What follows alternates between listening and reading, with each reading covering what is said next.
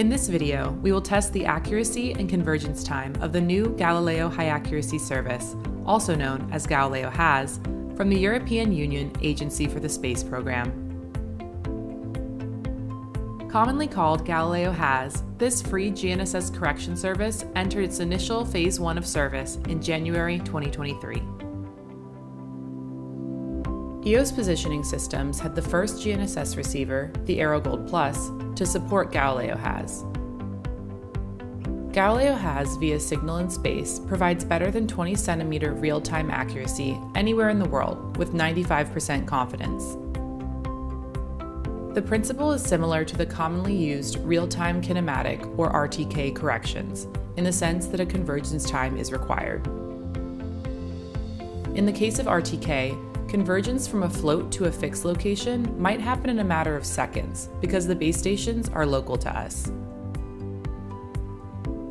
In the case of Galileo HAS, a different correction technique called PPP, or precise point positioning, is used.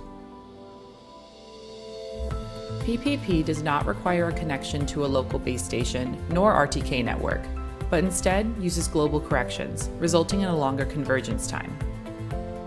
The orbiting Galileo satellites themselves participate in the broadcast of these base stationless corrections, while also providing regular positioning signals. This is ideal for remote areas that don't have access to RTK. In its initial Phase 1, Galileo HAS requires a longer convergence period than the future operational Phase 2.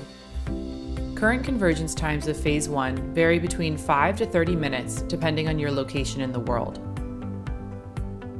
Today, we will test our accuracy over a 30-minute period. Our goal is to assess accuracy, stability, and convergence time. We'll be using an AeroGold Plus GNSS receiver. Our antenna is located on our office roof in Terrebonne, Quebec, Canada.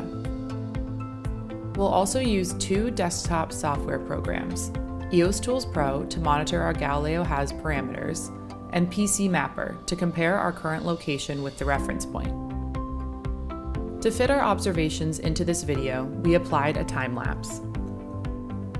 On the right side of our screen, you'll see PC Mapper. The red diamond represents the true location of our antenna mounted to our roof. The first, smallest circle around the diamond represents a 10 centimeter radius from our true location. The next circle represents 15 centimeters. The next, 20 centimeters, and each circle thereafter represents an additional 10 centimeters. Once our test begins, our calculated position will fall within these circles, and we can compare it to our true location. Our expectation is that our accuracy will initially rapidly fall within 100 centimeters, and finally remain under 20 centimeters once convergence is achieved. After we power on our receiver, points will continuously update in the concentric circles. These points represent our Galileo HAS corrected positions. The positions will improve continuously until convergence. After achieving convergence, the position should fall within 20 centimeters or better. Let's take a look at some important parameters we will be monitoring during the test.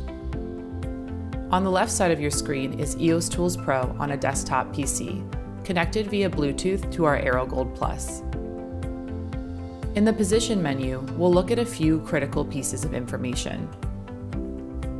Our diff status/source shows us both the source and status of our differential corrections. It will progress in 3 phases, from receiving to applying, and finally converging. When our diff status/source reads GPS/GalHAS, this means our AeroGold Plus is receiving Galileo HAS corrections, but they have not yet been applied, nor have we converged. Our HRMS represents our estimated horizontal accuracy in meters. During the GPS/GalHAS phase, our location has an HRMS of 0.857 meters. Now, note our range in PC Mapper. The range represents the difference between our HRMS location and our true antenna location. Our range is currently 0.364 meters. Let's see how these values improve as we progress towards convergence. Watch our diff status/source in EOS Tools Pro as we converge. Our diff status changes from GPS to float as the AeroGold Plus starts applying the Galileo has corrections. The keyword here is applying. Although we have not yet achieved a fixed convergence, we are on our way. As we converge, we can monitor our GNSS metadata. In the Satellites menu of EOS Tools Pro, we see the number of satellites we're viewing, tracking, and using. In the RTK status menu, we see data and diagnostics about the signals that are receiving corrections from Galileo has. Finally, in the map view, we see our horizontal coordinates, elevation, and other data. Note that when converging with a source of corrections, your antenna does not need to remain static in one location. It can move around, as long as it has a clear line of sight to the sky. In PC Mapper, notice how our calculated position is moving closer to our surveyed antenna location. After about 30 minutes, our location enters the 20 centimeter level of accuracy. Keep watching our diff status in EOS Tools Pro. Our diff status switches from float to fixed. We have now converged using Galileo has as our correction source. Our range to the reference location has decreased to 0.151 meters, or 15.1 centimeters. And our receiver reported estimated HRMS has lowered to 0.117 meters, or 11.7 centimeters. This falls well within the 20 centimeters of accuracy we were expecting. We are very happy with these preliminary results of Phase 1 of the Galileo has. Performance is continuously improving while Galileo has is ramping up to Phase 2. Want to learn more about Galileo has? Subscribe to our newsletter by clicking the link in the video description. And stay tuned for more updates as Galileo has enters its operational phase, currently estimated in 2025.